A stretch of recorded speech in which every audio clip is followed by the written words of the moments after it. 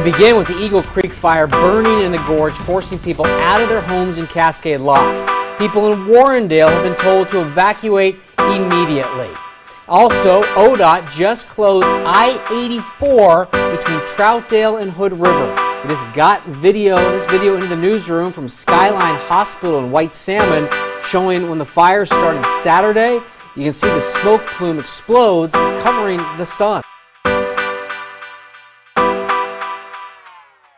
Heartbreaking, really. I mean, there's just so much to love here, and I mean, it's really heartbreaking.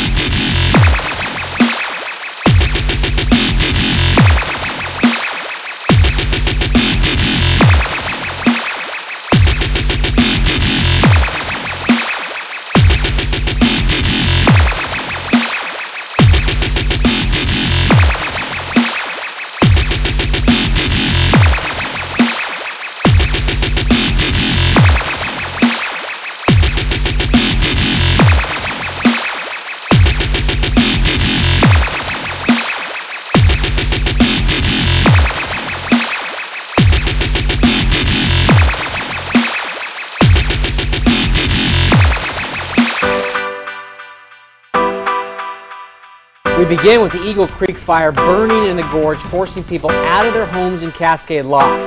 People in Warrendale have been told to evacuate immediately. Also, ODOT just closed I-84 between Troutdale and Hood River.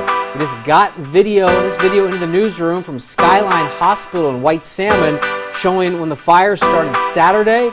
You can see the smoke plume explodes, covering the sun. Heartbreaking, really. I mean, there's just so much to love here, and I mean, it's really heartbreaking.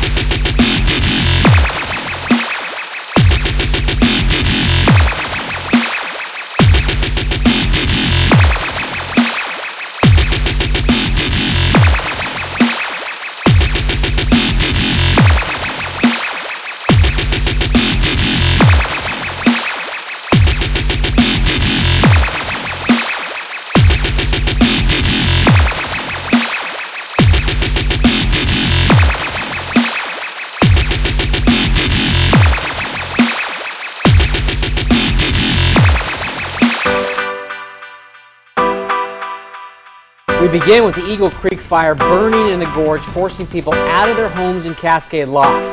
People in Warrendale have been told to evacuate immediately. Also, ODOT just closed I-84 between Troutdale and Hood River. We just got this video into the newsroom from Skyline Hospital in White Salmon, showing when the fire started Saturday. You can see the smoke plume explodes, covering the sun. Heartbreaking, really. I mean, there's just so much to love here, and I mean, it's really heartbreaking.